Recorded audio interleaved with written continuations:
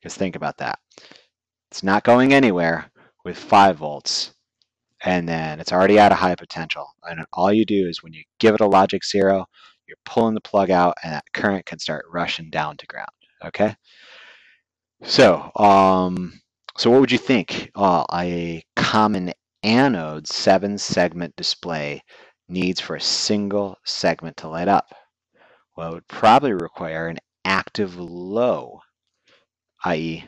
a 0 volt. So that's why your head did all that exploding earlier. There's active lows. That's why a lot of decoders use active lows. In this case, this decoder that goes along with a 7-segment display is going to produce an active low for each one of the segments.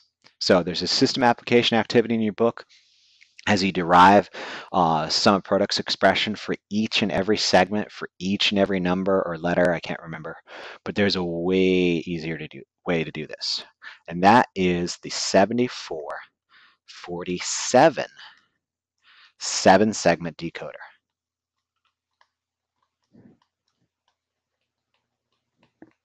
Okay, so what is a 7447 7-segment decoder? Well, it's going to give you active lows on your outputs there.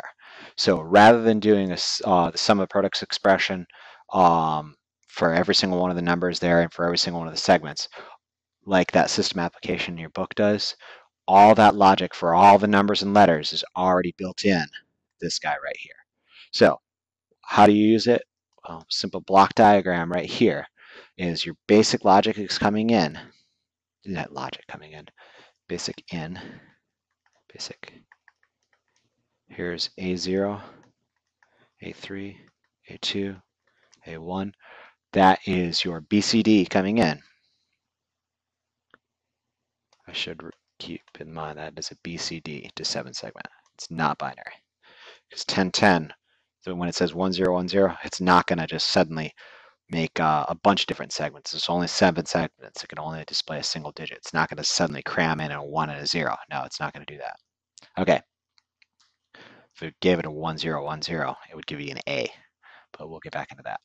Okay, so it has these outs right here. How many outs do you think there would be for a 7-segment decoder? Well, there's 7 active lows, and it goes from A to G. And all you do is hook that up to your 7-segment display.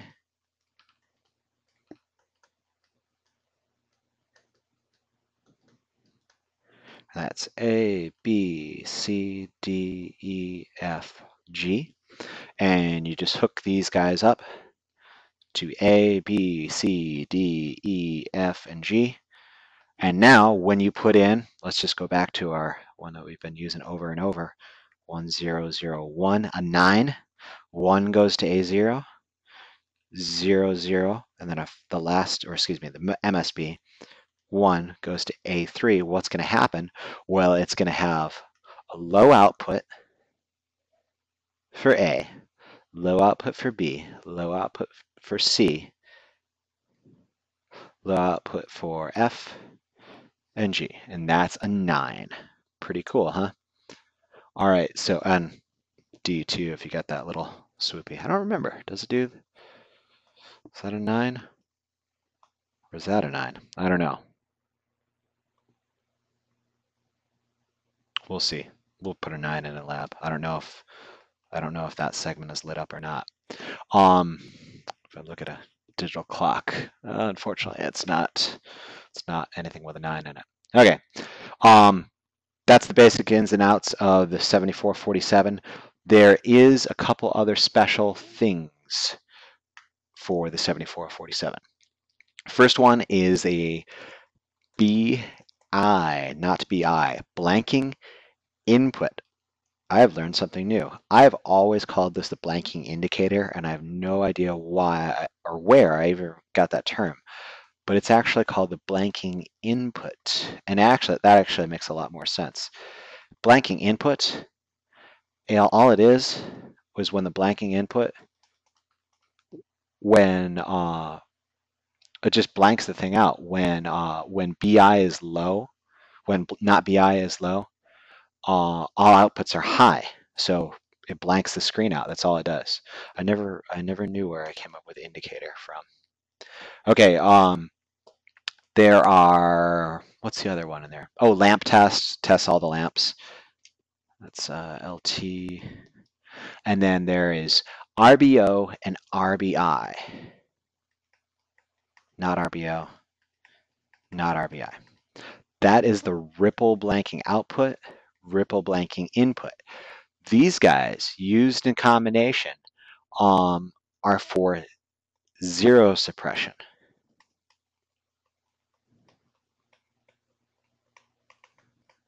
Now, what zero suppression is and why it's important is, imagine a digital scale with, let's see, 1, 2, 3, 4 digits to the left of the decimal place, 4 digits to the right of the decimal place. So now you put an object on it, and it happens to weigh 7. Actually, let's go back to the green so it looks 7.40